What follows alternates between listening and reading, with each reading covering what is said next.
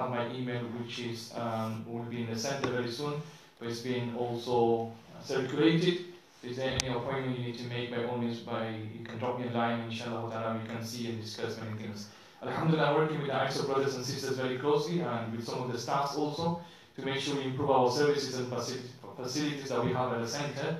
And hopefully, inshallah, my first aim is to make sure we have a better building than the current one that we have, inshallah. But I need your du'as and your efforts for that, inshallah. And jazakallah khairan for attending today. Inshallah, I hope Dr. Uthman will be able to enlighten us with his beautiful words, inshallah. Jazakallah khairan.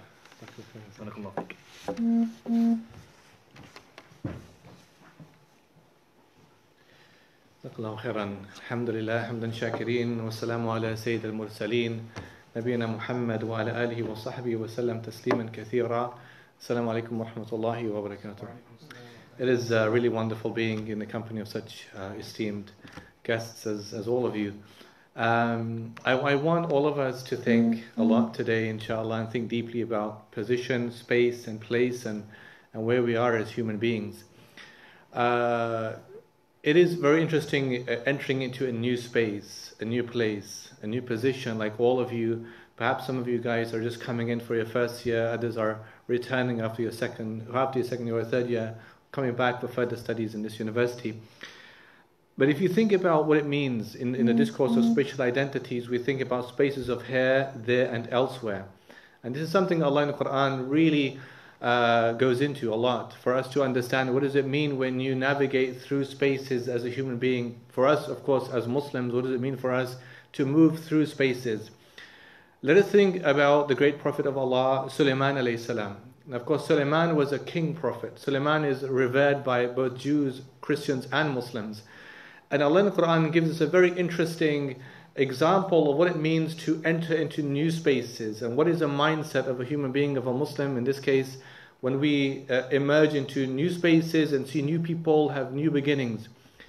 In these few verses in Surah An-Naml in the Quran, surah about the ants, Allah in the Quran says that وَهُشَّرَ لِسُلَيْمَانَ جُنُودُهُ مِنَ الْجِنِّ وَالْإِنسِ وَالطَّيْرِ فَهُمْ يُوزَعُونَ. Allah says that gathered before Sulaiman alayhi salam were an assembly of humans, jinn and birds, and they're all arranged. So try and picture therefore in your minds the scene. What does it remind you of? You think of power, you think of might, civilization, you think of kingdom. This is Sulaiman, the great prophet Sulaiman alayhi salam. And Allah is saying not hashara, not like he assembled, not that he gathered this army of humans, jinn and birds, but it was gathered before him. It means therefore he's kind of passive in this sense.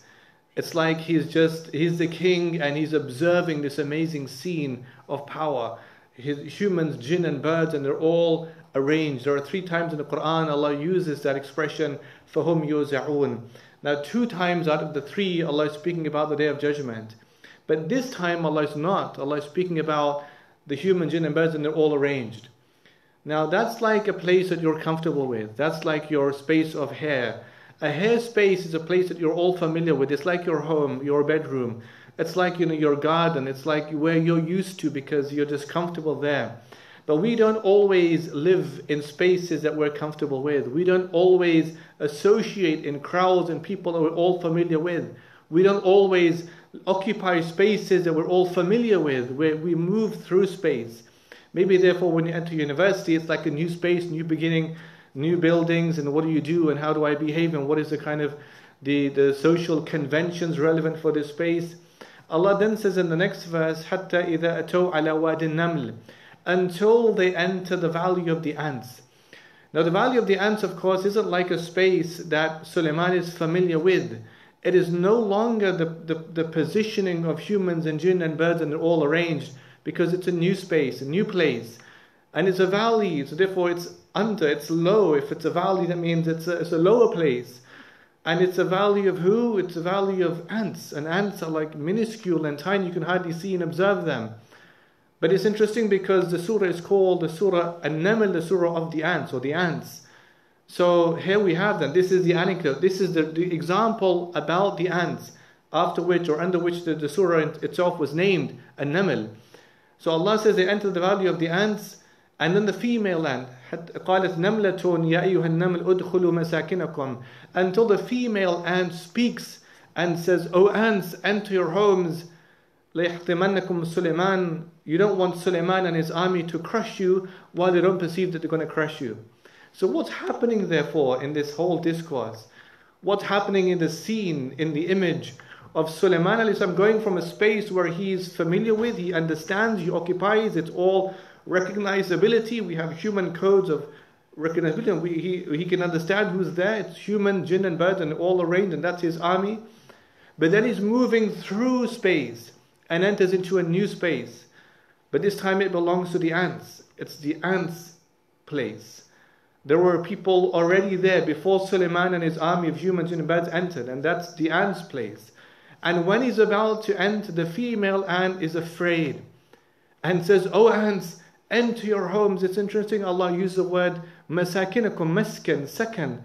The second is a home as opposed to a house. So if you think about the dynamics of living spaces, you know, a house could be like a four building place made up of four walls, but it doesn't make the house a home until there is in that place an embodiment of warmth and love and empathy and trust and safety, security. Like that's sakina, like the verse about marriage in Islam in Surah Al-Rum, وَمِنْ آيَاتِهِ أَنْ خَلَقَ لَكُم مِّنْ أَنفُسِكُمْ أَزْوَاجًا لِتَسْكُنُوا إِلَيْهَا. And from the signs of Allah, Allah has created for you your mates, partners, for you, from you, lakum min anfusikum, for you, from you. There's already a sense of conjoining in the verse, even before Allah details what that means. But Allah says, for the purpose, لِتَسْكُنُوا إِلَيْهَا, so you would find peace, tranquility, repose in them. That's the same word, sakina, sakan. The Prophet said, if one of you is going to the masjid and he hears even the iqamah being called, he says, don't run. وَعَلَيْكُمُ السَّكِينَةِ, and for you to be in a state of peace when you're in the prayer. Let you be in a state of peace and ease in the prayer. And so Allah therefore is saying that the female ant, the queen ant, is saying, "O ants, enter your homes," as opposed to a house. That means even the ants have places where they feel safe and protected. You don't want Sulaiman and his army to crush you, and they won't perceive it. That's a place of their place. That's a place where you're not the only one that's important anymore. You're in a new place where there's other people equally important. One of the beautiful things about Islam is about the element of opening spaces and opening places for people. It's quite sad sometimes when you read accounts of people, young kids, who suffer bullying, or who suffer from loneliness, or who suffer from exclusion, or they don't feel a sense of belonging. But what should it mean for us as Muslims when you're the Muslim and there's other people around you? How should you make other people feel in that place? My khutbah today was about the arrival of Umar al-Khattab into Jerusalem, into Bayt al-Maqdis. And when he arrived into Jerusalem, it was really a phenomenal moment, because the Patriarch Sepharonius told the people that I will only give the keys to the Khalif, to the Amir of the Muslims. And in that case, it was Umar al-Khattab, not to Amr ibn al-As, who was the governor who actually captured Jerusalem. He wanted Umar himself to take the keys. So Umar's entrance, therefore, is very profound. Umar's paradigmatic. It's very key. It's very key for many reasons, because that landscape of Jerusalem was a landscape of prophets. It was Sulaiman and his father Dawood. But there was an interesting line about Sulaiman alayhi salam in the Quran when Allah speaks about the queen Bilqis. Right, so an interesting thing happens between them, and he said there's a hoop-hoo, there's a bird, and it dispatches a letter. And when Bilqis receives a letter, she asks her advisors and says, "What do you think? I've got this dispatch from Sulaiman, right? And it says in it, it says Bismillahir Rahmanir Rahim. It says in the name of Allah, the most merciful, most gracious. Allah ta'lu alayhi wa atuni muslimin. Don't exalt over me and come to me in submission. What do you think?" And they say, "Well, that's easy. نحن أولو قوة وأولو بأس شديد. We're strong and powerful. Why do you have to stress and worry about Sulaiman? We can easily deal with that problem." But then she says, قالت إن الملوك إذا دخلوا قرية أفسدوها. She says, you see, the issue is that whenever kings enter into new places, they ruin them. وَجَعَلُوا عِزَّةَ أَهْلِهَا أَذِلَّةً, and they make the noble ones the subjugated ones. Now then Allah says, وَكَذَلِكَ يَفْعَلُونَ. This last part of the ayah, Ibn Abbas says, this is Allah speaking. This is Allah like affirming what Bilqis has in her mind. And Allah says, that is how they do things. That is how it's actually done. That's the standard practice, right, of doing things. So there's an element of fair, right? So when Sulaiman therefore he hears the sounds of the, because Allah gave him that ability, he could hear what the ants are saying. And Allah says, فَتَبَسَّمَ ضَاحِكَ مِنْ قَوْلِهَا. He smiled. Now that's a disposition, that's you, that's your heart speaking. We're not made up only of like just the limbs and our movements. We have a conscience, we have a mind, we have a heart that's all working in tandem, simultaneously, at the same time. You're feeling things. So Sulaiman, when he hears the words of the ant, he smiled. Now that's now a new place he's entering, which is a place of elsewhere, because he makes a prayer to Allah. And he says, قال ربي أوزعني أن أشكر نعمتك التي علي وعلى والدي وأن أعمل صالحا ترضاه وأدخلني برحمتك في عبادك الصالحين. He says, my Lord Allah, inspire me to thank you for what you've blessed me with and blessed my parents with, right? And inspire me to do good actions that you're pleased with. And to me by your mercy amongst your pious servants. So think about how Sulaiman therefore is now transitioning through space. And what about you? Think about how you're also transitioning. You came from your homes, and that's a place you're familiar with. Now you're entering into a new place, but that's not it's not just your space, it's other people in that place, right? There could be weaker people than you. There could be people who are needy. You know, if you think about university, it's like you have I've been in university for 10, 11 years. I'm still a research fellow. I'm still there, right? And you see so many diverse, different people.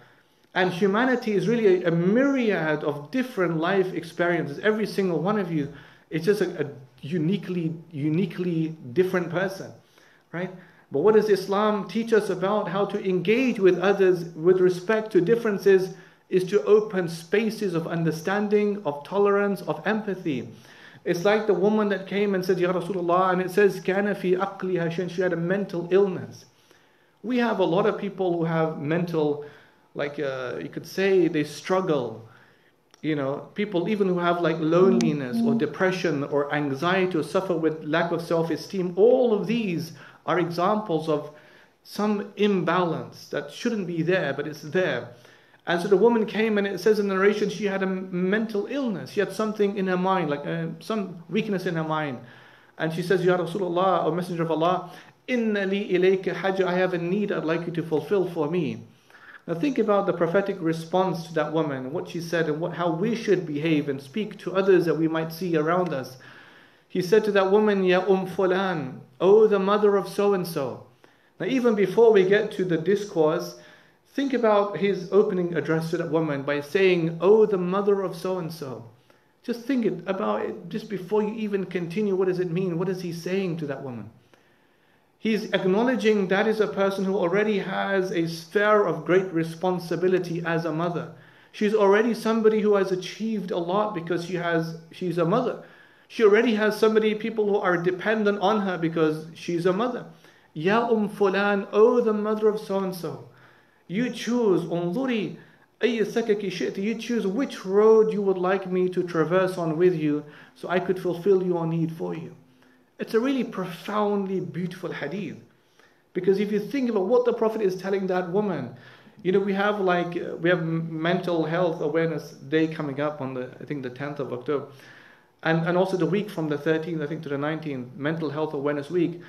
Here's a classical example, right? So you have a woman who is struggling with this issue. The Prophet gave her a power of choice.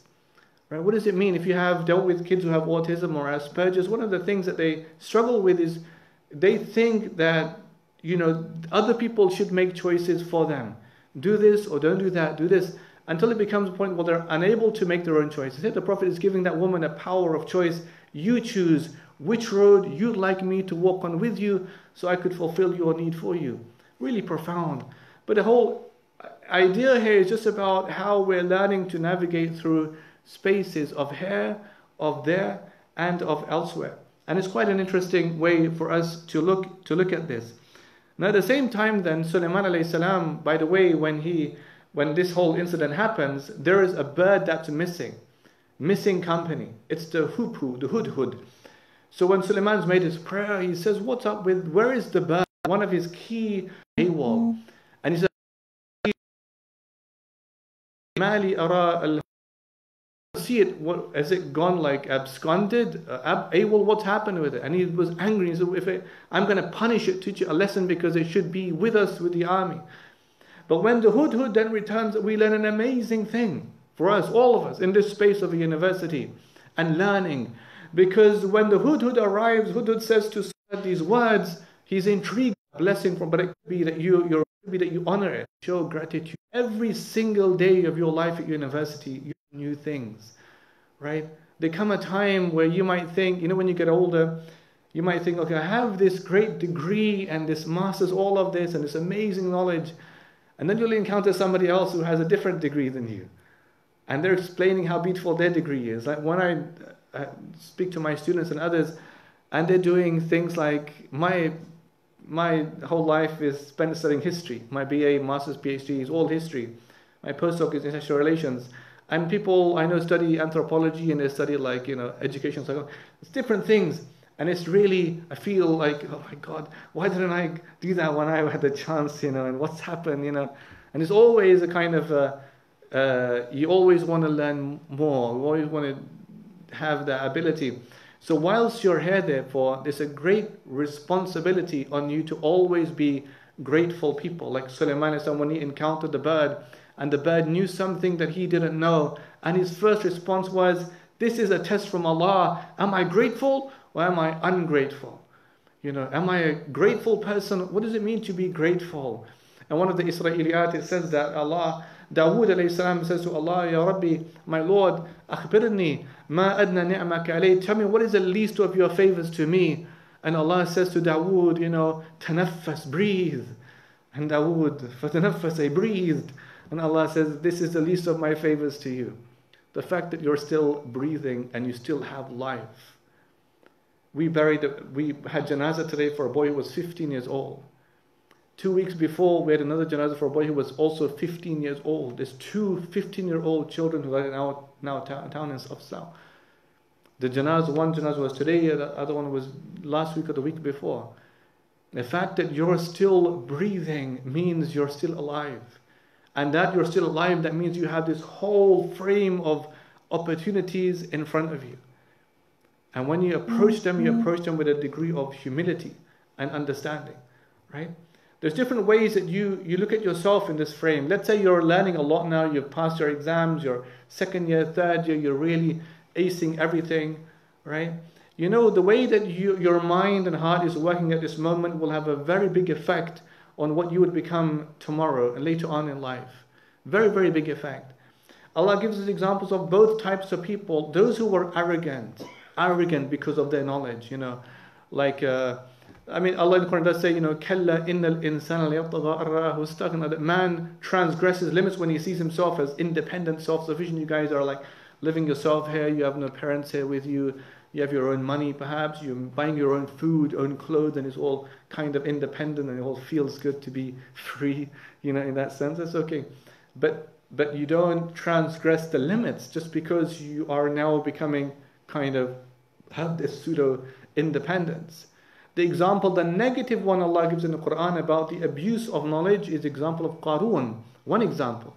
Because Allah says that Qarun, he had so much money, he would have taken a band of strong men to carry the keys of his treasures.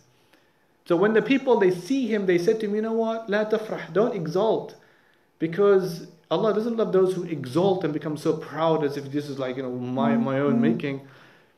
They said to him, وَابْتَغِي فِي مَا أَتَاكَ اللَّهُ دَارَ الْآخِرَةِ. With what Allah has given you of this knowledge, of this power, wealth, seek heaven. Seek the next life. Make that as an investment for you for the next life. So when he hears them out, what does he say to them? قَالْ إِنَّمَا أُوتِيتُهُ عَلَى عِلْمٍ عِنْدِي. Whatever I have is my own knowledge. I am where I am today because of what I have learned. Right? How many people think like that? You know, as if you yourself have learned everything and this is why you're no. You never see it like that. You see it as a gift from Allah. Your knowledge is a gift from Allah. And it isn't you. The ulama, they say, beware of 3 words. Ana, wali, wa indi. I, for me, myself, with me. Because it was shaitan that said to Allah, Ana khayrun minhu. I am better than him, meaning Adam. It was Fir'aun who said, Alaysa li mulk Misr. Isn't the kingdom of Egypt for me? It was Qarun in this case who said, whatever I have is from my own knowledge, you know. So we never attribute that to ourselves. It's a gift from Allah. Always see that as you're traversing through these days at university, every footstep is just a gift from Allah. Every new learning is a gift from Allah. And the more you thank Allah, the more Allah would make you so super intelligent. Like Allah in the Quran says, لَإِن شَكَرْتُمْ لَأَزِيدَنَّكُمْ. If you thank Allah, Allah would increase you. Wallah, honestly, every single time you open a new page of your book, if you say, Alhamdulillah, thank you Allah, or you've learned something, you say, SubhanAllah, you know, you thank Allah for that, it's fine. You know, your learning is enhanced. Your attitude to learning is improved. Your whole experience of being in a classroom is different, right? Because you're connecting your spaces to the most profound space, which is the elsewhere space between you and Allah. The moment you sit down and you raise your hands to Allah, that's your elsewhere space. You've transitioned now from the place of the power, your individualism, to the ants, other spaces. Now it's the elsewhere. Now it's Sulaiman and Allah. My Lord, inspire me. That's you on the prayer mat. That's your supplications to Allah. And that's like what Ibn al-Qayyim rahimahullah was saying about, he would say, how thick is your coat? How thick is your coat? Because if your coat isn't thick, then you couldn't survive the winter months. And in this analogy, what he was saying was that if you have no spiritual armament, that means you're exposed to all of the outside negative elements. That means you're at risk. You're at risk. But if you focus on your elsewhere space between you and Allah, meaning you're never negligent of your prayers, you're always going to ask Allah for assistance, you're always needy, dependent on Allah. The knowledge has not made you arrogant, proud. It's all the fact that you're just a slave, a servant of Allah who's in need of assistance. Like the prayer, Rabbi inni lima anzalta ilay. This is the dua of Musa alayhi salam. You know, it's Musa alayhi salam's dua when he comes and he's escaped and he comes to Madian and he sees those 2 women and he helps them water their sheep. Then Allah says, then he turns towards the shade and says, Rabbi, my Lord, inni lima anzalta ilayya min khairin faqir. Whatever good you send me, I'm just desperately in need of it. Not like I've just gained everything and I'm just so cool because I have everything. No. Whatever small, big blessing you give me, I'm desperately in need of it. You're a humble servant of Allah. That's what a Muslim is. Right? So never therefore allow your knowledge to become a kind of a source of delusion for you. Let it become a blessing for you. Right? And that's really how our mindset should be about knowing and about learning. These are key things for us to always bear in mind. Now whatever you learn, of course, should have the correct intention. The Prophet says that إِنَّمَا الْأَعْمَالُ بِالنِّيَّةِ or niyat. Actions are by intentions. وَإِنَّمَا لِكُلِّ امْرِئٍ مَا نَوَى. And every man will have what he intended. So you will have what you intended. If you're seeking knowledge for whatever reasons you are seeking it, then that's what you will have. But if you're seeking the knowledge, whether it's science or astronomy or anything you're doing, could have a public benefit, can be beneficial. If your intention is, I'm going to learn whatever I'm learning to be of benefit to myself, to humanity, to other people, that's a reward. That's an act of worship. That's a good deed. Because you're making your intention solely for Allah's pleasure. And it could be therefore that as you're navigating through the days and months and weeks and flipping the pages of your exams, that's reward for you. You could get reward for that. That could be an act of worship for you because it's something done for Allah's sake. And when the Prophet says, "Man kharaja fi talab al-ilm," whoever comes out in search of knowledge, he's in the way of Allah. I mean, that could be something beneficial knowledge, right? The Prophet, in fact, would pray every morning after Fajr, "Allahumma inni as'aluka ilman nafi'an." Oh Allah, grant me beneficial knowledge. He would also say, "Allahumma inni a'udhu bika min ilmin la yanfa'." Oh Allah, I seek refuge with you from knowledge that has no benefit, meaning lack of benefit knowledge. Therefore, your prayer always should be, make my knowledge a benefit. The man came, he said, "Ya Rasulullah, ayyun nas habbu ila Allah." Which people are the most beloved people to Allah? Right? Who is the most beloved to Allah? And the Prophet in the hadith, he said, "Habban nasi ila Allah anfa'uhum lin nas." The most beloved people to Allah, those who bring the most benefit to people. Right? So you think in your mind, I'm learning all this stuff, and my parents are paying so much money for me. This is another thing about the greatness of your parents. Notice what Suleiman says in his prayer. Maybe you picked up on it yourself. What does he say? "My Lord, inspire me to thank you what you've blessed me with and bless my parents with." Who was his father? Dawood alayhi salam. Right? So you don't forget who's championed you, rooted for you all these years until you finally get here. Who's prayed at night desperately, "Oh Allah, send my son to you." Who's done that? Your mum and your dad. I always say that success is established, predicated on a few things. One is going to be Allah's tawfiq from Allah. Second is your own effort. Allah in the Quran says, وَأَلَّيْسَ لِلْإِنسَانِ إِلَّا مَا سَعَى وَأَنَّ السَّعْيَ سَوْفَ يُرَى. Man will have what he made effort for. And then you'll see the fruits of his labor, and the thorn is like your mum and your father's dua for you. Don't forget that. Right? So even though you might be living here on campus, away from parents, don't let a day pass where you haven't acknowledged that. Or spoken with your parents, or thanked your parents. These are things that are so instrumental for you. Because what's going to happen is that every time you pass your exam, it's going to seem as if your mum has passed her exam, or your father passed his exam, isn't it? Maybe they didn't have the same opportunities as you now have. But whenever you don't do well in your exam, or you fail your exam, it's going to seem as if your mum and dad has failed their exams, isn't it? That's how we're all connected. Therefore, make that an extra incentive for you to try your best to do well, to make your mum smile, or make your dad smile. Therefore, that's an extra good deed for you, right? So, always therefore remember these as you navigate through your university life. We were speaking about the importance of beneficial knowledge and doing things for the public benefit. It's very, very key thing in Islam to think like that. For you as a Muslim. Once Umar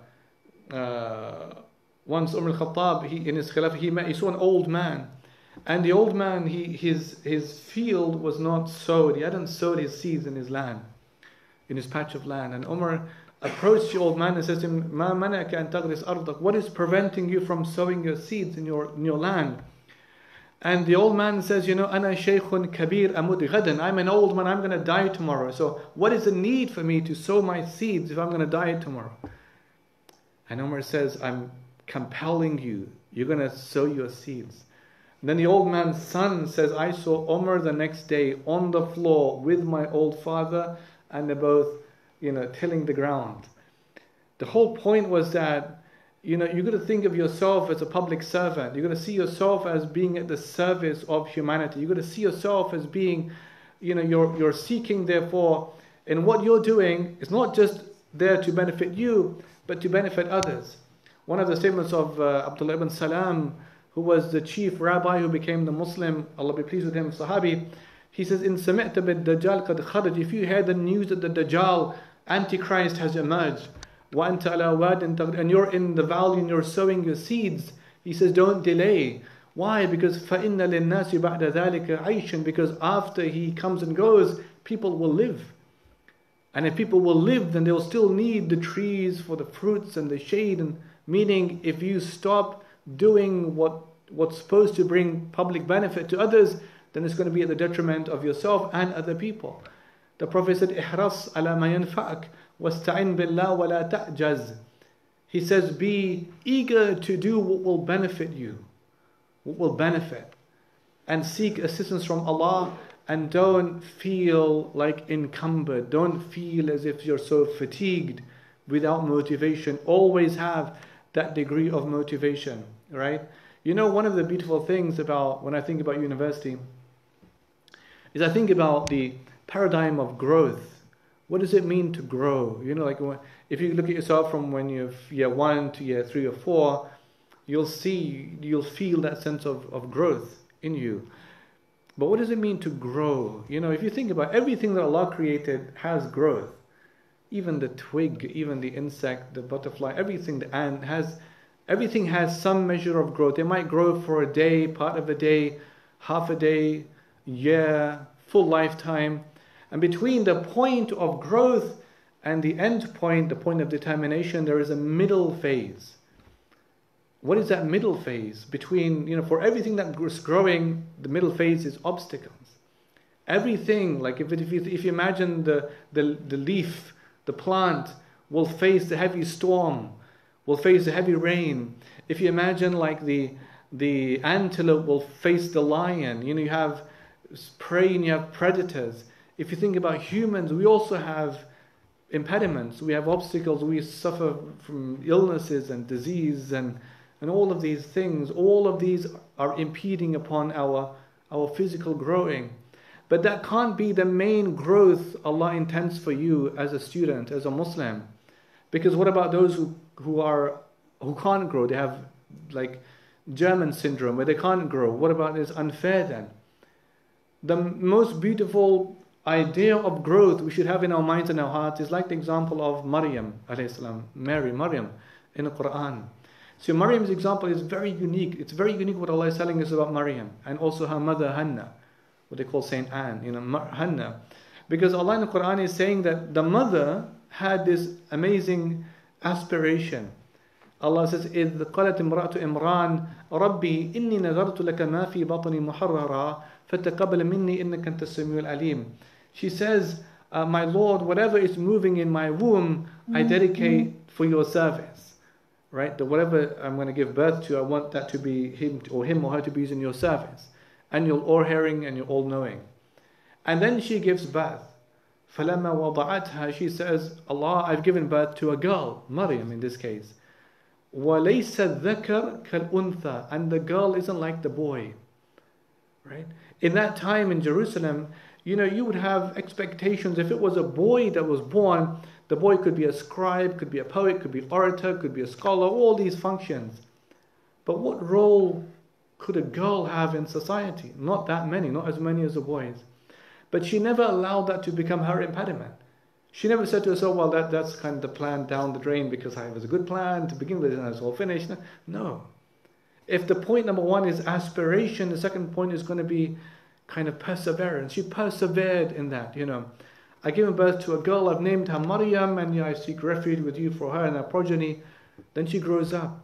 Anything that grows needs cultivation, right? If you're in a space like this, there's going to be some things that could be hazardous for you, like in your iman, in your faith. There could be things that are forbidden for you. Could be things that are kind of detracting you. There could be things that are calling you for wasting time. You should be revising. All of these things could be impediments for you. Maryam is amazing because Allah says that وَأَنْبَتَهَا نَبَاتًا حَسَنًا, and Allah uses the word about growth. And Allah says that Allah accepted the oath that her mother made and Allah allowed her to grow a beautiful growth. Does not mean that Maryam was only growing in her like physical being, physical strength. Doesn't mean she's only growing in age. It means Maryam is growing in her intellectual maturity, growing in her spirit, growing in her closeness to Allah, growing in her mannerism, her character. All of these things are growing in Maryam. That's what excellent growth means. So when if you're passing the years and you see yourself, well, how old was I when I started university? Okay, how old am I now? That means I've been in university too. How have I grown?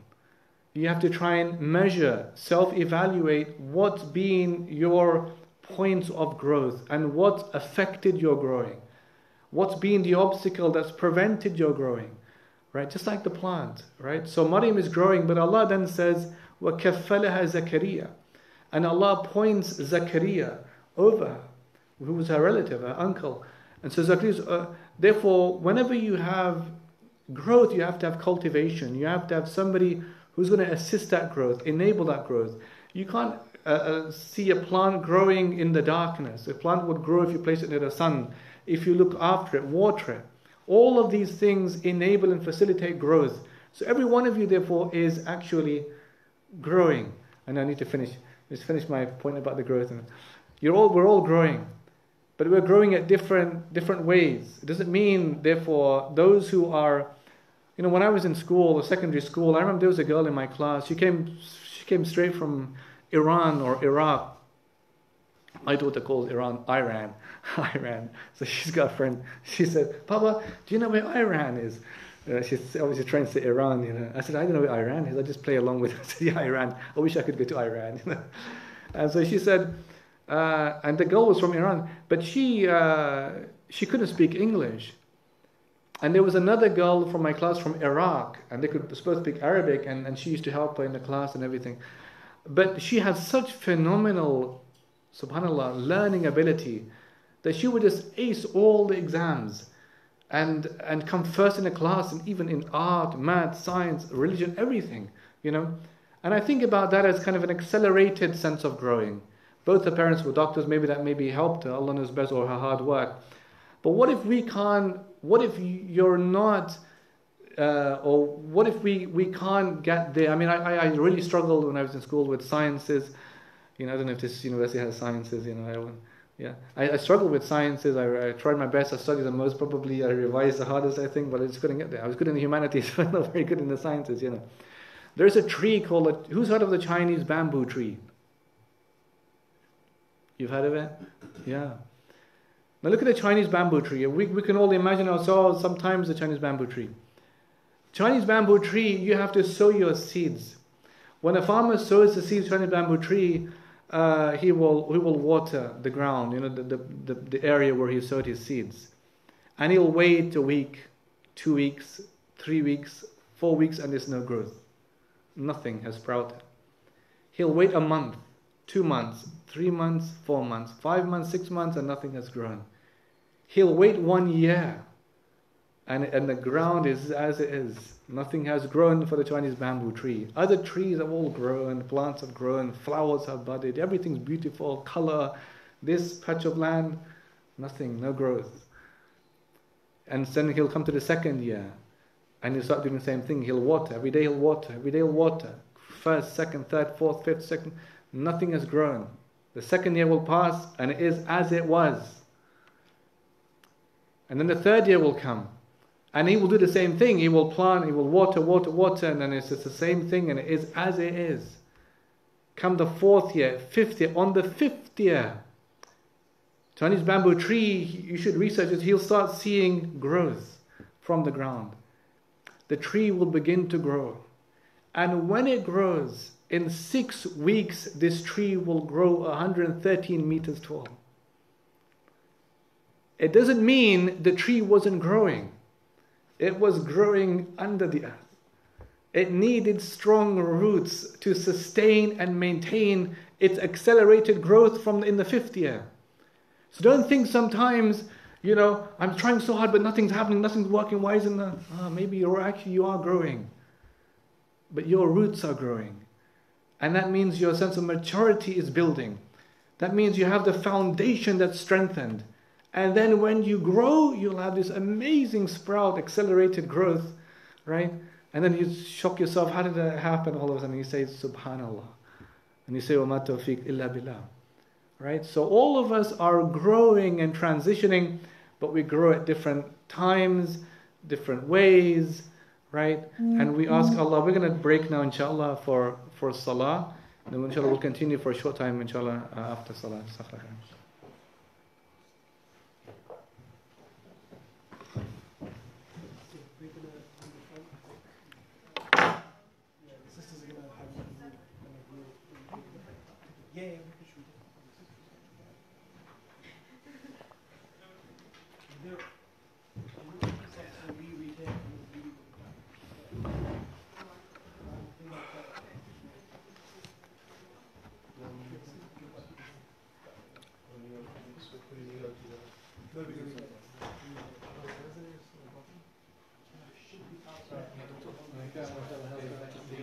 We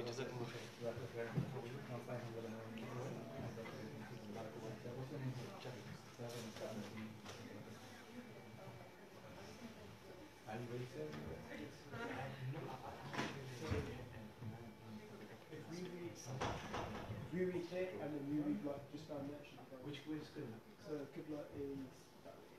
Yeah, so you start here. Yeah.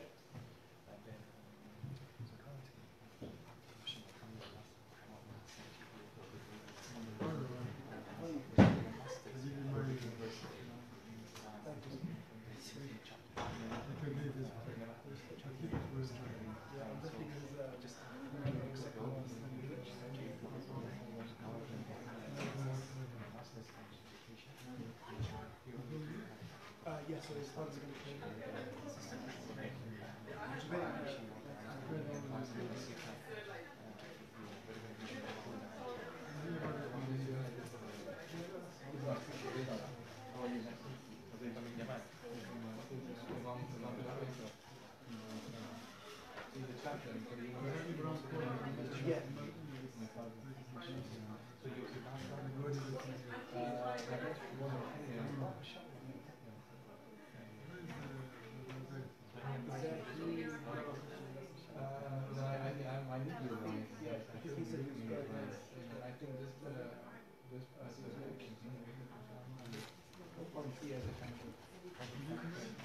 No, I didn't know something else. I just mentioned I'm just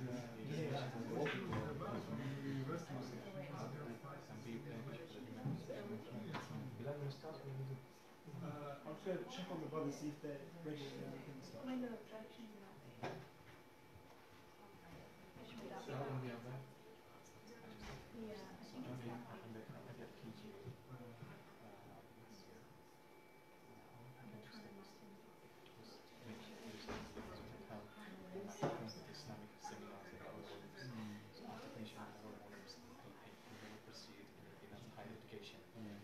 Too busy, got married, and certainly I'm not gonna open my eyes and you know what you need to do. You need to grow, or you need to grow more.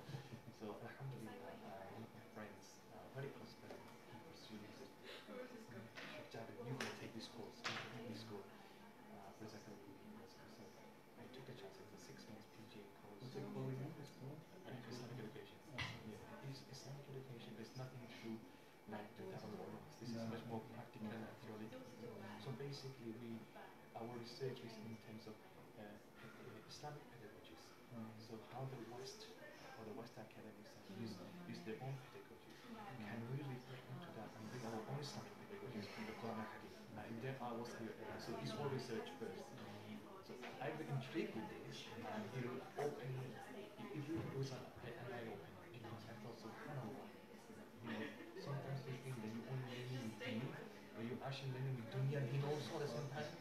And for example, never thought of it, but one of the many things that I gained was one of the things that my lecturer, Dr. Uthman Lateef, I don't know if you probably heard of him. He's our lecturer and he's also scholar. He said, if we translate the word education into Arabic, which word we can use? So this is how the whole thing started, and that itself was an opening. So everybody in the course, predominantly us, so few, and myself fortunately, because this and that, and actually we translate that as the Tarbiyah, because Tarbiyah encompasses everything. Yeah. Subhanallah, that really opened up things and masters. I want to help the community. I really want to help the community, and I think we lacking individuals. You can just get started now. Yeah.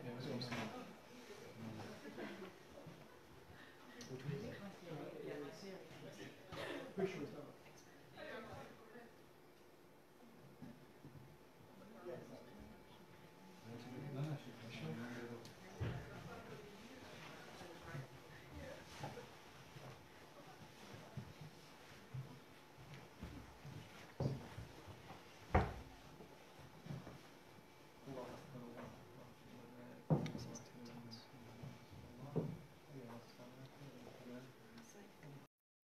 Allah.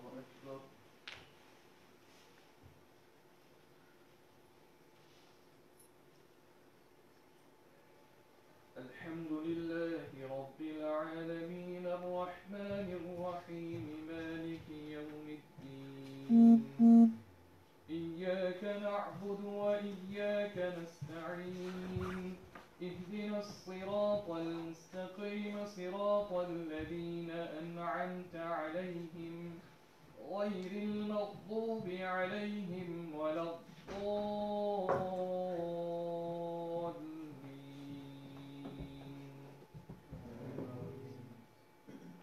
والعاديات ضبحا فالموريات قدحا فالمغيرات صبحا فأثرن به نقعا فوسطن به جمعا إن الإنسان لربه لكنود وإنه على ذلك لشهيد وإنه لحب الخير لشديد أفلا يعلم إذا بعثر ما في القبور وحصل ما في الصدور إن ربهم بهم يومئذ لخبير. الله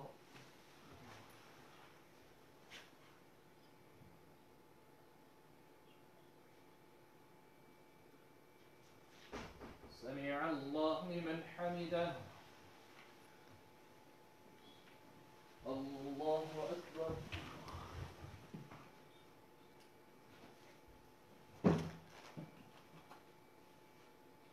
الله أكبر. الله أكبر.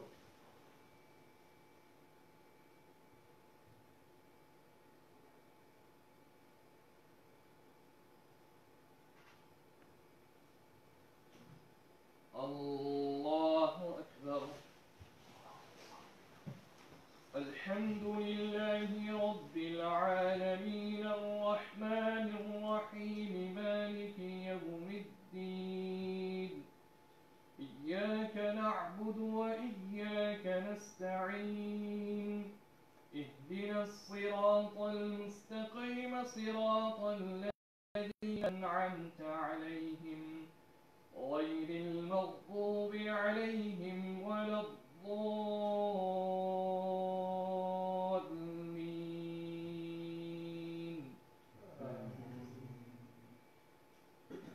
أرأيت الذي يكذب بالدين فذلك الذي يدع اليتيم ولا يحض على طعام المسكين فويل للمصلين الذين هم عن صلاتهم ساهون الذين هم يراءون ويمنعون الماعون. الله أكبر.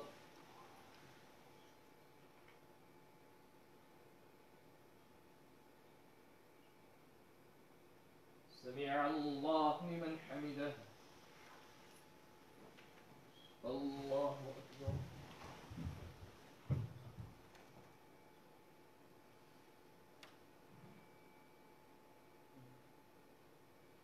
الله أكبر.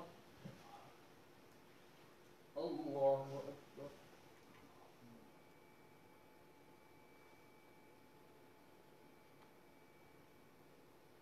الله أكبر.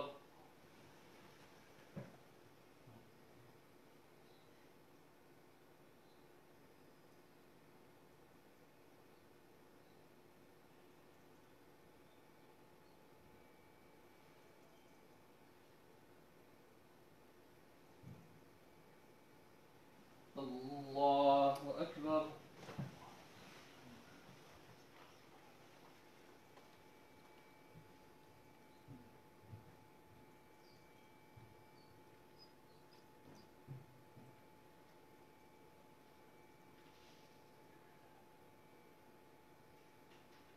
الله أكبر.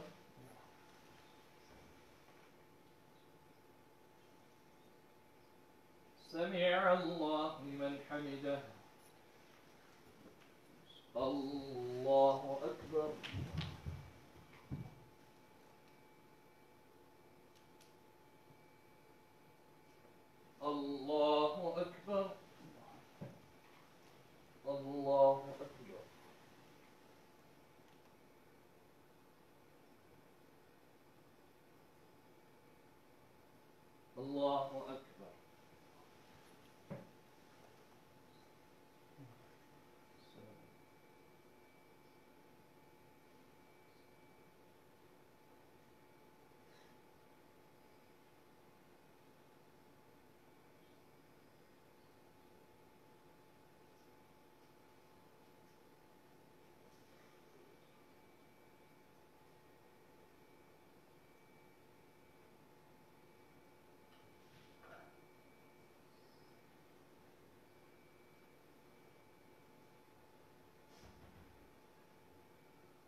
السلام عليكم ورحمة الله. السلام عليكم ورحمة الله.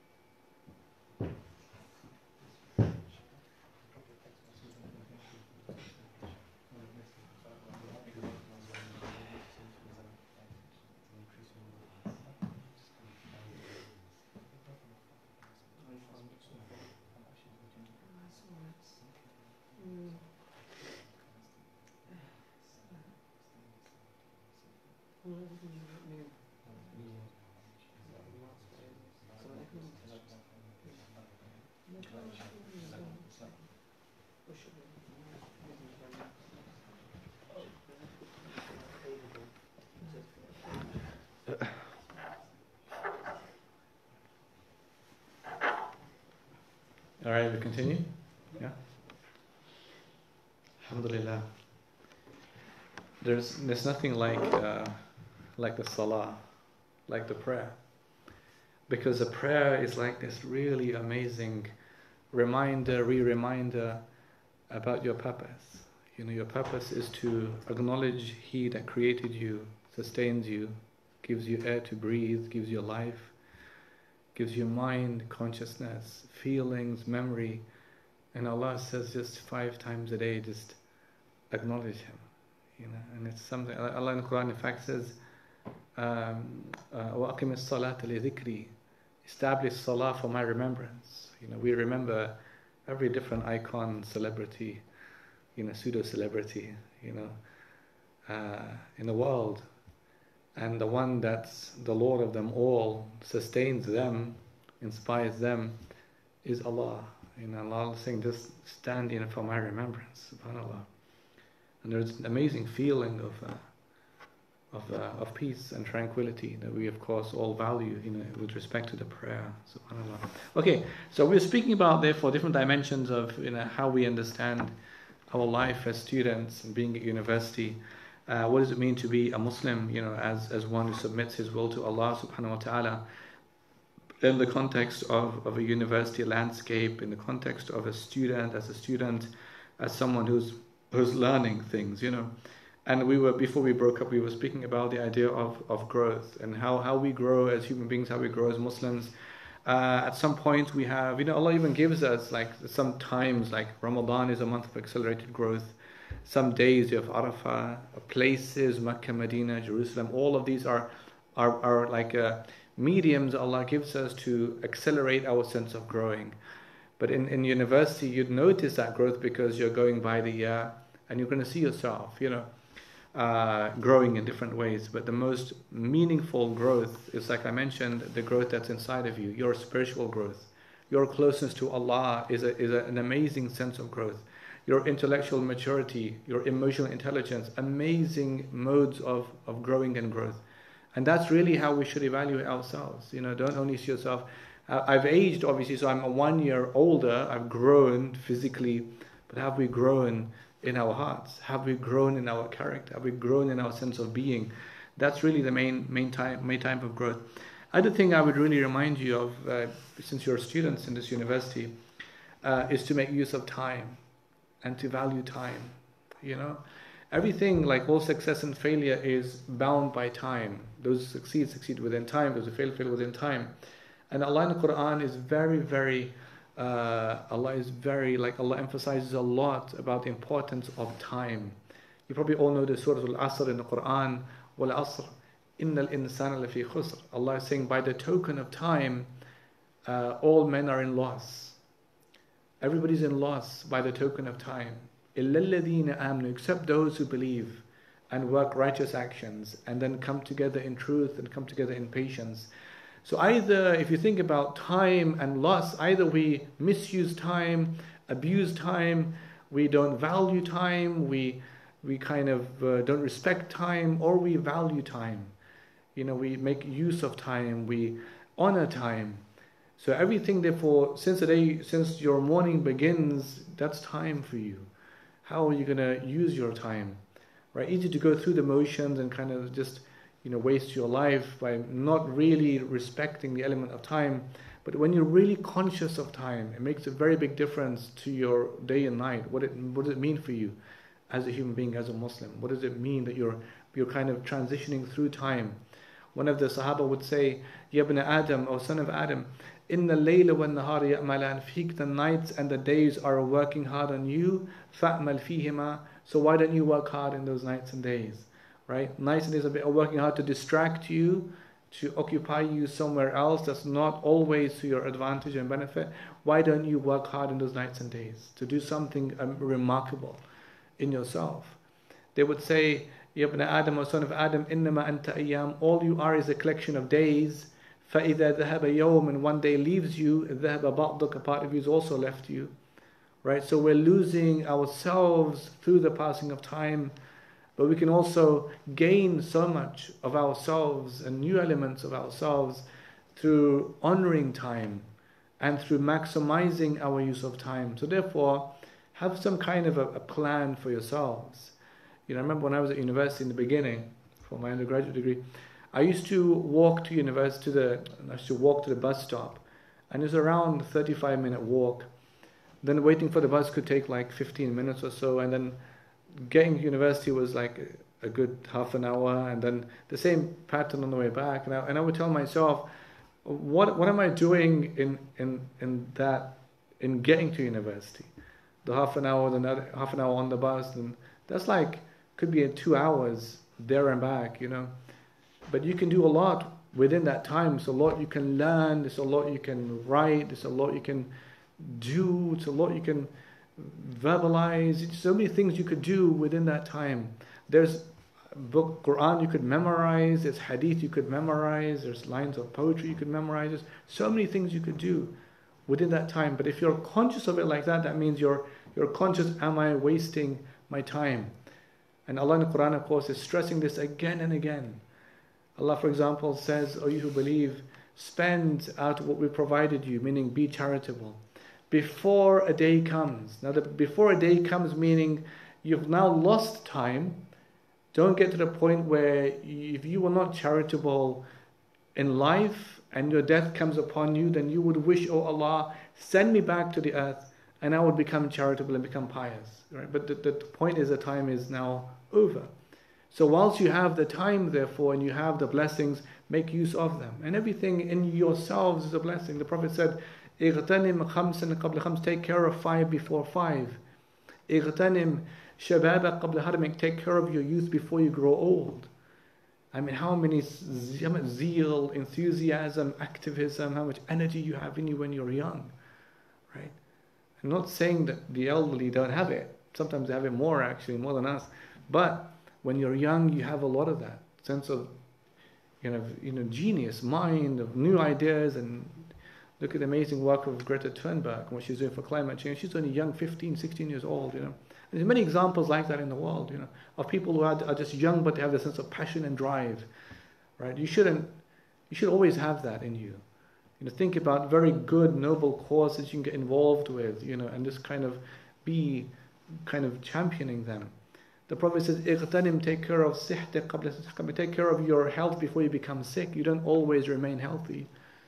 You're not always able. You're not always, the way you are when you're healthy. So before you get to a point where you're not as healthy as you once were, make use of your health, the Prophet is saying. When you're healthy, do more. Pray more, fast more, recite more, do more goodness in your life when you're healthy. He said, "Ightanim, take care of your faragh qabla shughli, take care of your free time before you become busy." What happens when life takes over and you get married and you have kids and then you kind of think, "Oh, what happens now?" Just kidding, it's beautiful in its own way. But you'll value the time where you didn't have that sense of responsibility, because your time is free. You can do so much things when you're just free. You don't have no bills to pay, the house to rent. You don't have to worry about those things as yet. But when they come, it's all be fine. It's all good. But when you're free, it's very different to being busy. He said, "Ightanim, take care of your." What have I missed? What's the fourth one? So health before you become sick, youth before you grow old. Take care of your wealth before you become poor. There's people who've lost all their money. They were once wealthy, they became poor. So when you're wealthy, invest that money. Not just invest in this life, but make an investment for the next life. What they were telling Qarun, the people around him, they were saying, "Why don't you invest some of your money? Like have an investment for the next life. Feed people, honor people, clothe people, build an orphanage, build a mosque, do something good that people will benefit from long after you've died. That's your investment for the next life. Be charitable." And the brother was saying you have an amazing charity week in this university, which is a beautiful thing. Have a lot of them, do a lot of work like that, to really alleviate the suffering of all kinds of people. And that's to your credit. That's like your investment for the next life, right? That will stay with you long after you've died. And then he says, "Ightanim hayatak qabla," take care of your life before you die. So your life as a whole, take care of it. Meaning don't abuse it. Don't abuse yourself with substances. Don't abuse yourself with intoxicants. Don't abuse yourself. Be sane, free mind, free thinking, energetic, agile. Think about, important things in life. That's how a Muslim should be, right? So when you're at university, you kind of have an extra advantage because you're surrounded by other people who have that same sense of incentive and drive and ambition, and it rubs off on you. So therefore, make use of time, and that would also facilitate and enhance your sense of growing. Now the third thing I have here, which really should be the first of all things, which is taqwa. What is the meaning of taqwa? God consciousness. Good. Any others? Sorry? Protection. Good. Any others? Piety. Yeah, all of them really encapsulated in that one word of taqwa. To have a sense of consciousness of Allah, your responsibilities, reverence, fear, hope, trust of Allah, all in one. Taqwa. The moment you lose sight of this, you lose sight of yourself. And Allah in the Quran is saying, وَلَا تَكُونُوا كَالَّذِينَ نَسُوا اللَّهَ فَأَنسَاهُمْ أَنفُسَهُمْ. Don't be like those who forgot Allah and then they were made to forget themselves. Right? What does it mean to forget yourself? Like you're forgetting your role, responsibility, your kind of your opportunities. You're forgetting your everything about you because you forgot Allah. And what keeps you focused on that is to always remind yourself about taqwa, right? You know, when the Prophet was sending his companion Mu'adh ibn Jabal to Yemen to call the Christians to Islam, he gave him this advice. He said to him, he said, "Ittaqillah haythuma kunt." He said, "Fear Allah wherever you are." Just because you're in a university setting and your parents aren't here, doesn't give us the permission to now flout, the laws of Allah, right? And you think, well, I'm here, I can do whatever I want. Who knows watching, but Allah is watching you. Wallahu ala kulli shay'in shaheed. Allah is a witness over all things, right? So taqwa means to remind yourself, I am being watched by Allah. I'm always being accounted by Allah subhanahu wa ta'ala, right? So that's something that has to be in our mind all the time. To always be mindful, I'm servant of Allah and Allah is observing everything I'm doing, right? Be conscious of the words you speak and how you speak them. Be conscious of your actions and how you perform them. Be conscious with respect to yourself and other people, meaning have an excellent character. This was one hadith the Prophet said, for Allah wherever you are, and follow up the bad deed with the good one, it will wipe it away. That means never lose hope. If you make mistakes, as we all make mistakes, doesn't mean you lose hope. Or you always have hope in Allah subhanahu wa ta'ala. There was a sad case of this young boy. I really felt sad for him and his parents. You might have heard on the news story who committed suicide. He failed his, I think, mechanical engineering degree. And he told his parents he had passed, but he had failed, in fact, his degree. And they were expecting the graduation day for him to graduate. I think on that day he hanged himself. He lost. That's like a sense of losing hope. I felt very sad, for his parents and for him as well. But however you are, wherever you are in life, never ever get to the point where you lose hope, not in yourself, nor in Allah subhanahu wa ta'ala. And if you always remember the idea about growing, at certain points you have accelerated growth, at other points you don't grow, like it's not observable, but perhaps you are growing like the Chinese bamboo tree, but your roots are growing strong. Remember also the struggle of Hajara, the wife of Ibrahim alayhi salam, in the sa'i. Because the sa'i means effort, it means labor, you're working hard. But the sa'i symbolically is like framed with part walking and then part running and then part climbing. And life is like that. At certain points in life you're walking and everything is fine, then you have to speed up and you're running. Other times it's even worse, you have to exert your effort and you have to climb a little bit. And I always see it as kind of symbolic of life itself, that sense of effort and labor. As long as you're moving, you're still moving. Like the famous words of Nelson Mandela told my son. What's the words of Nelson Mandela, Deifa? We learned the other day?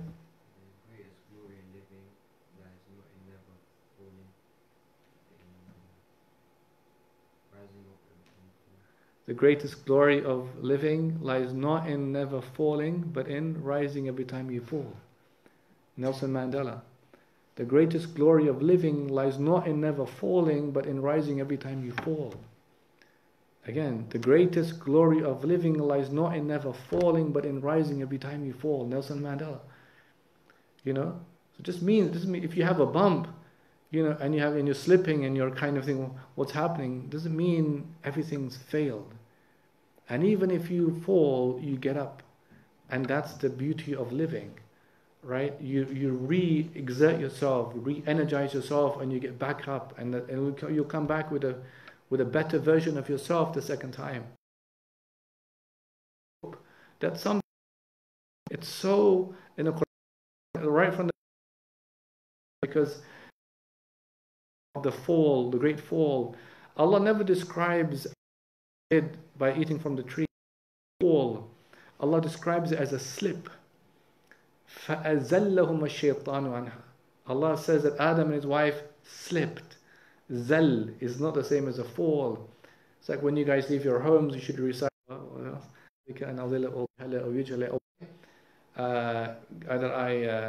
I slip, cause others to slip, trip. Slipping is different as you're falling. We all stumble and slip in lives, but hope, Always, right? The poet said that, he said, ما مضى فات والمؤمل غيب ولكسلت فيها. He said, whatever has passed has passed. Whatever's going to come is in the unseen, but you have the hour with you today to make that difference, right? So your mind, if you're self-evaluating and you're always kind of self-accounting, you can get there, but you have to think things through. And the biggest strength you will have is taqwa. The biggest strength you will have is your consciousness of Allah. The biggest strength you will have is your reliance on Allah, right? Allah never allows us to lose hope in Him, in His mercy. And these things are much less than that, right? So it's not like a heaven and hell issue here. It's about your fatwa, but still you need to make sure you do well to pass. But never lose hope. Always be, super confident in these things. Now the other thing, the last thing the Prophet says to Mu'adh ibn Jabal, this is Mu'adh, he's now leaving. It's a very dramatic hadith. He's kind of going, on his camel, and the Prophet is walking beside him. And the Prophet is telling him, like advice, he's saying, Ya Mu'adh, yassira wa la tu'assira wa bashira wa la tunaffira. Make things easy for those people. Don't make things hard for them. Give them good news. Don't make them run away from you. Run away from Islam. Don't make that happen. And then Mu'adh says, وَآخِرْ مَا أَوْصَانِ بِهِ. The last advice the Prophet gave me when I put my foot on the saddle was, وَأَحْسِنْ خُلُقَكَ يَا مُعَاذ بن جبل. And make your character beautiful, O Mu'adh ibn Jabal. Right? Your character is you. You are projecting yourself to the world, students, teachers, everyone, based upon your character. Your behavior, your speech, your actions, all of this is a representation of who you are. And the person, he says that, he said, indeed in the body there is one lump of flesh. If it's sound and good, all of the body is good. But if it's corrupt, everything is corrupt, and that's the heart. The heart. And inna Allah la yanzuru ila ajsamikum wa la ila suwarikum. Allah does not look at your shapes and your forms, but looks at your hearts. Right? So your humanness is within your heart. Everything else is is very important, but it's not as important because it's still superficial in that sense, because you're going to wither away and look different sometimes, isn't it? But what stays within you is your sense of being, your heart, your character. The Prophet said that مَا مِن شَيْءٍ, there is nothing, أَثْقَلُ فِي مِيزَانِ الْمُؤْمِنِ, there is nothing that is heavier on the scale of the believer on the Day of Judgment than his character. So your character, Ibn al-Qayyim would say, الدين كله خلق فمن زاد عليك في الخلق زاد لك في الدين. The whole religion, he said, is good character. Whoever therefore surpasses you in character has surpassed you in the religion, because there's too many components of a good character that Allah loves. So I would really emphasize this as my last point. Have the best character. Be the most polite. Be the kindest people. You don't know where people are in life.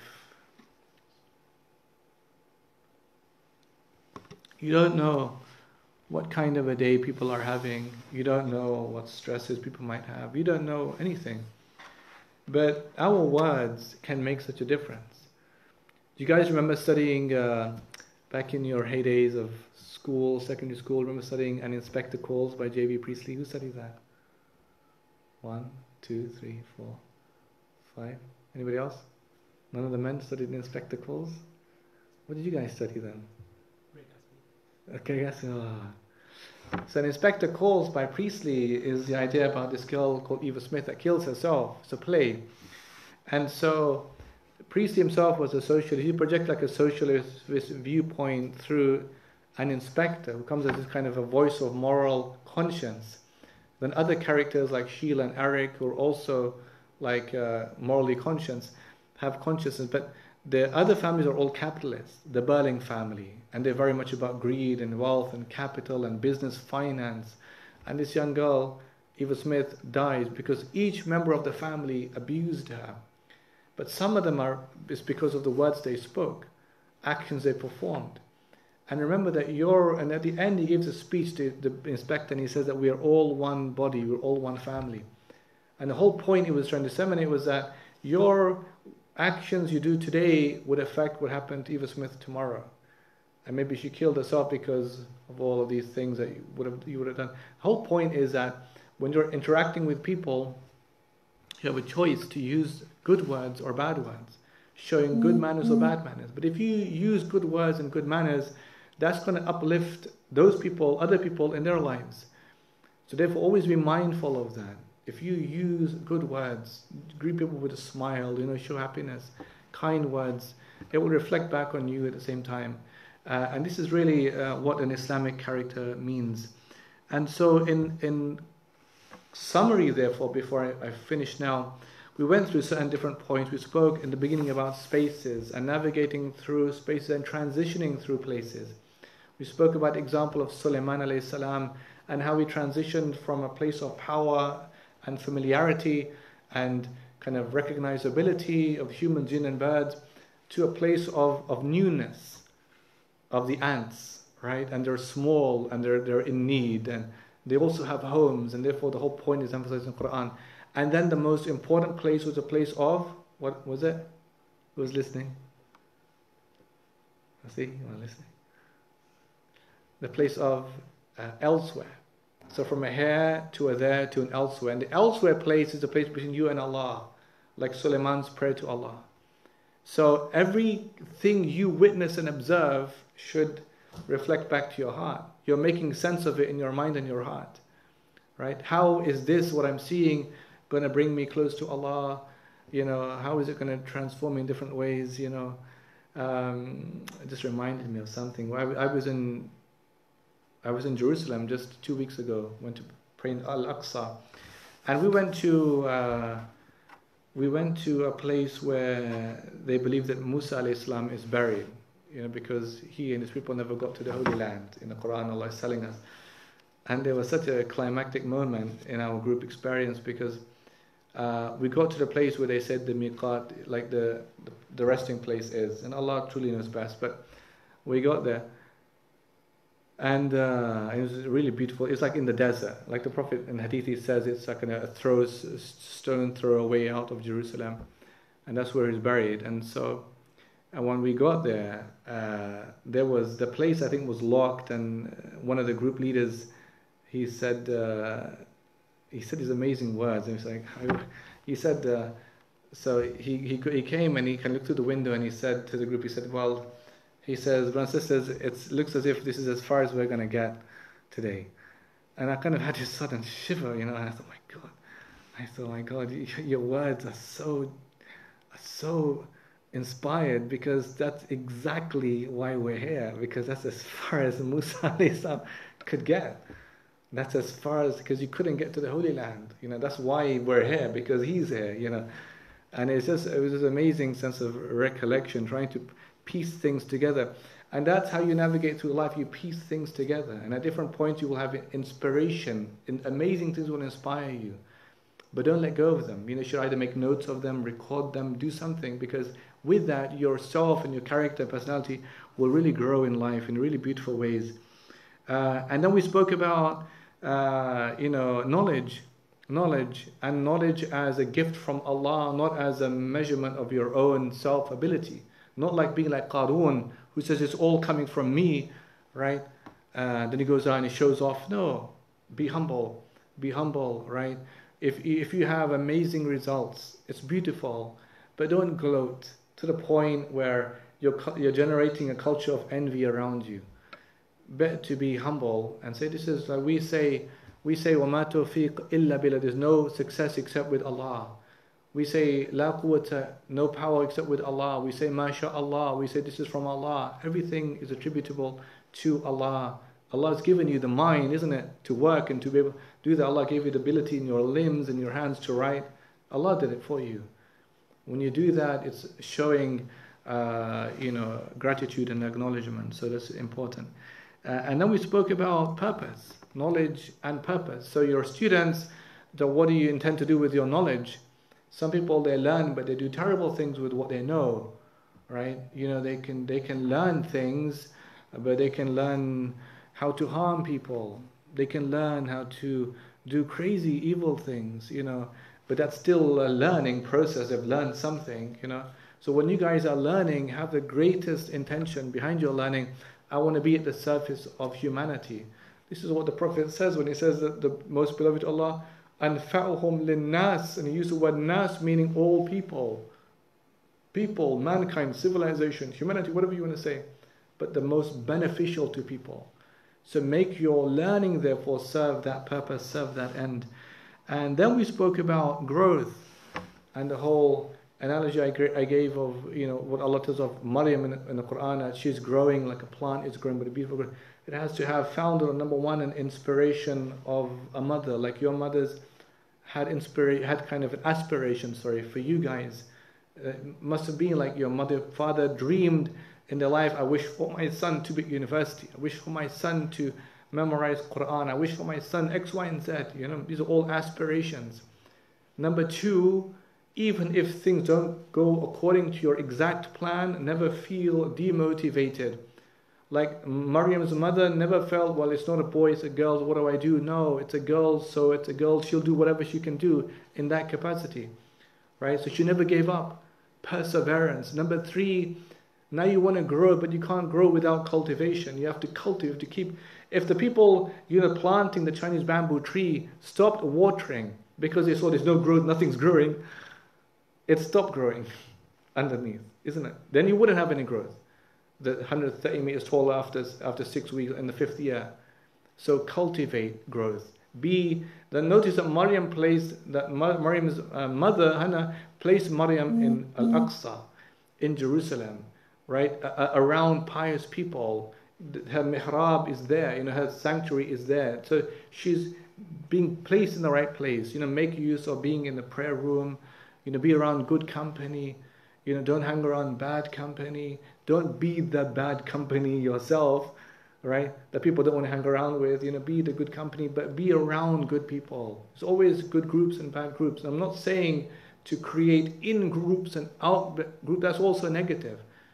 Don't be like that. Be inclusive, but I'm saying that be around good people, good-mannered people. Be around good people.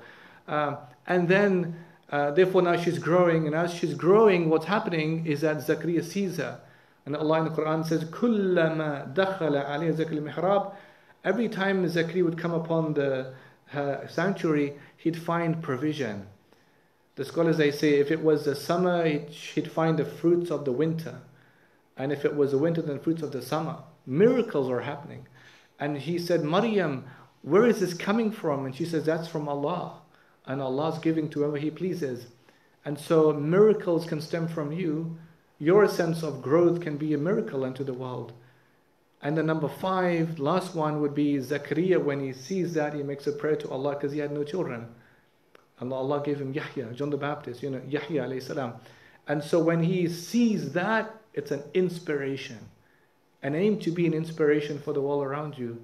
That other people see how hard you guys work. That other people see your mannerism, your character. Let that be an inspiration for other people, your nephews and nieces and your young siblings. Let them see how amazing you guys are in your being studious and your being, and I ask Allah. And then we spoke about a few last things about time and then taqwa and having an excellent character. It's been really wonderful spending this short time with you. And I ask Allah to accept from all of us and to bless all of you. Jazakumullah khairan. Thank you.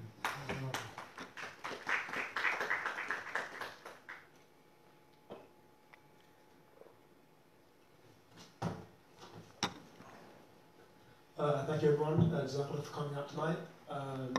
There are, if you've noticed, there are like little questionnaires in front of you. If you haven't filled them out already, could you please fill them out? We'll use information to help sort of develop the Muslim Center further, inshallah. And if you just leave them at the side, or you can have them